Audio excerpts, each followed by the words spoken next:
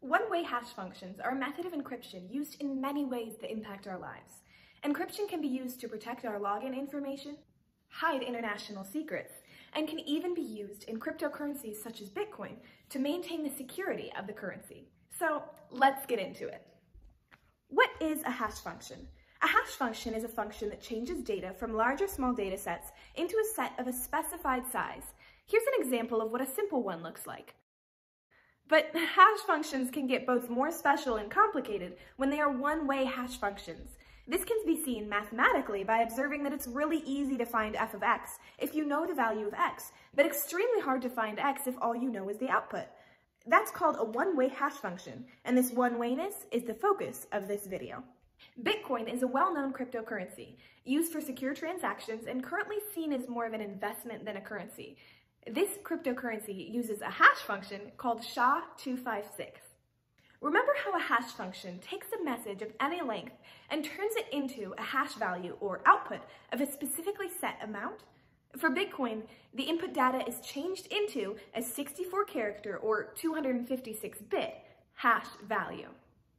So, because the output is a standard length, that means that any input, whether it's just the letter Q or the entire Percy Jackson series, would produce a specific, unique hash value of a standard length. Further, it would produce the same result every time it was run through the hash function. But importantly, there's no way to get back to the original input by starting with only the hash value output. This one-wayness property of hash functions is very useful. One common application is protecting passwords. For example, every time I enter the password cool16, it produces the same hash value. The website can recognize the hash value and allow me access to my account, but no one can look at the hash value and figure out my password.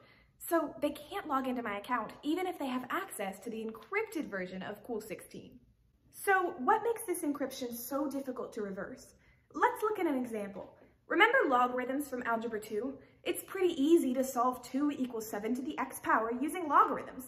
But 2 is equivalent to 7 to the x power mod 11 is a little more daunting. The modular part means that this equivalence is looking for the remainder of 7 to the x power divided by 11. You're trying to find what value for x would leave a remainder of 2 when 7 to the x power is divided by 11.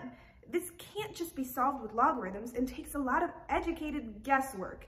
And even this example is extremely basic. The larger the numbers involved, the more difficult it is to reverse, eventually getting to the point of near impossibility. One-way hash functions are an extremely useful application of sophisticated mathematics, whether you're in charge of bank account security, or an international spy, or just an everyday person who uses passwords.